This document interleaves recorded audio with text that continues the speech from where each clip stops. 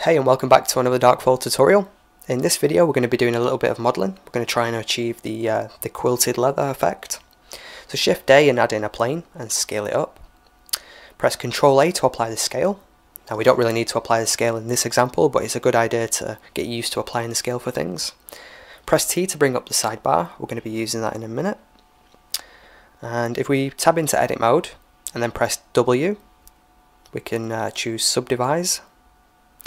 Now we want to increase this, the number of cuts. The more cuts we give it, the more buttons there will be, so keep that in mind. I'm going to increase it to say 5. And then we want to choose vertex select mode, and then choose these vertices here. So we just want to alternate it, get this kind of pattern. Make sure you don't select the wrong ones. Like so.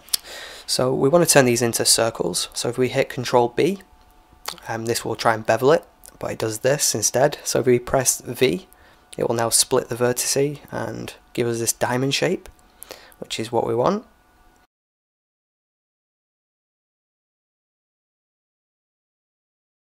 So let's press W again, and then we want to subdivide this just once. And not only does it subdivide the diamond, it also adds these lines across these edges, which is very helpful. What we want to do is select face select mode, and we want to turn these into circles. Now there's an add-on that can help us, so go to File, User Preferences, then Add-ons, and then type in Loop, and it brings up this mesh loop tools, which is very useful. It was made by Bart Crouch, so thanks to you for making that, because I use it all the time, especially when I'm modelling, so it takes a lot of the work out. So what I do is activate that and just save the user settings, so I don't have to keep worrying about turning it on and off. So I always keep that active. So now we've got that one, make sure you're in face select mode, and we go down, and again make sure you're in edit mode. We now have this option here called loop tools, which is very useful. Now any one of these will work as standard, which is pretty good. But what you can also do, if you click this button here, you've got a lot of control as well. Like I say, from standard this should work, so just press circle, and yeah, straight away it turns into circles. Very useful. If for some reason it doesn't work like this, just select the individual diamond and then press circle and then the next one, because sometimes I found it didn't work, so I had to do it that way. I don't know why. Okay, so moving on, what we want to do is down here on the pivot point, we want to change it to individual origins. So now when we press E to extrude and then right click and then S to scale,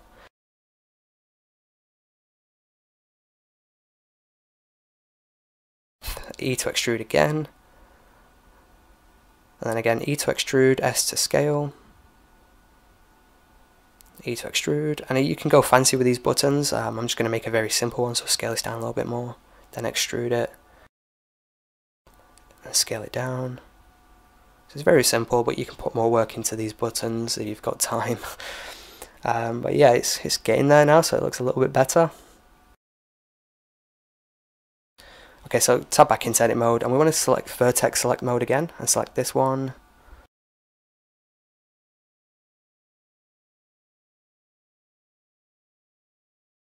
So I'm selecting these, like so.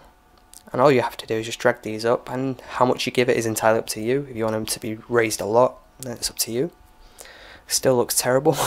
So let's add another modifier. Well, let's add a modifier, and we want to give this a subdivision surface. We can increase this to 2. Let's also set smooth shading, so press T and then go to smooth shading. It's getting there now. I'm just going to turn off this modifier so it doesn't get in the way. Now what we want to do is select these diagonal lines to give the ridges.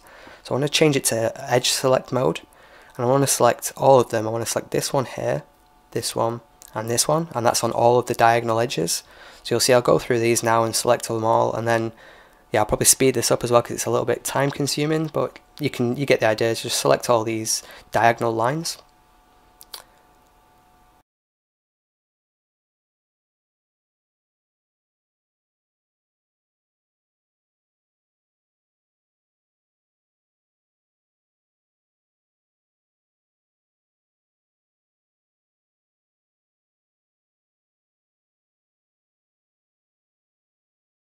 So once you've selected all of them, we just press Ctrl B again. And what we want to do before we commit to anything, we want to scale up on the middle mouse wheel so it adds an extra line. So that looks good. So now we want to select this middle line again, so like we just did a minute ago, just select all these diagonal lines, or diagonal edges, and then just drag them down. So again, I'm going to go through these and select all those edges like we did before. So I'll probably speed this part up again.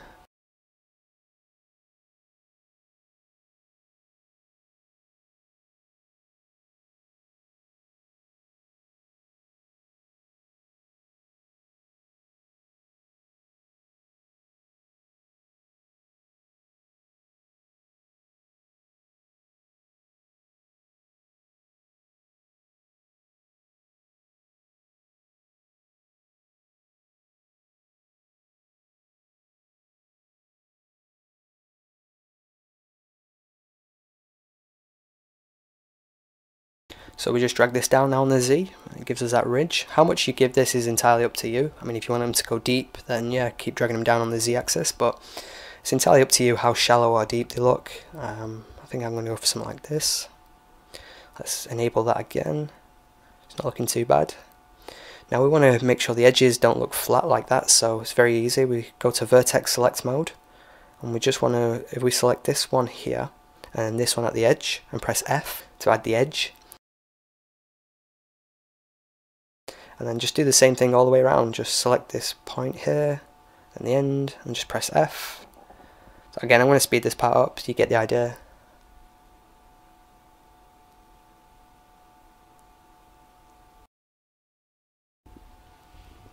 So now we have that.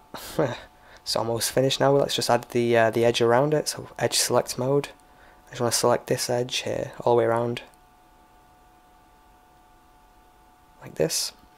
Now if we hit E to extrude and then press Z to constrain it on the Z axis, just drag it down a bit. And if you want, you can press Ctrl R, add a loop cut to tighten this edge here. So hopefully this tutorial helped. I know it wasn't the best tutorials, but somebody asked how to do this effect and I thought I'd show you. So yeah, hopefully somebody finds this helpful. If you did, be sure to give it a like. As always, thanks for watching these tutorials and I'll see you next time.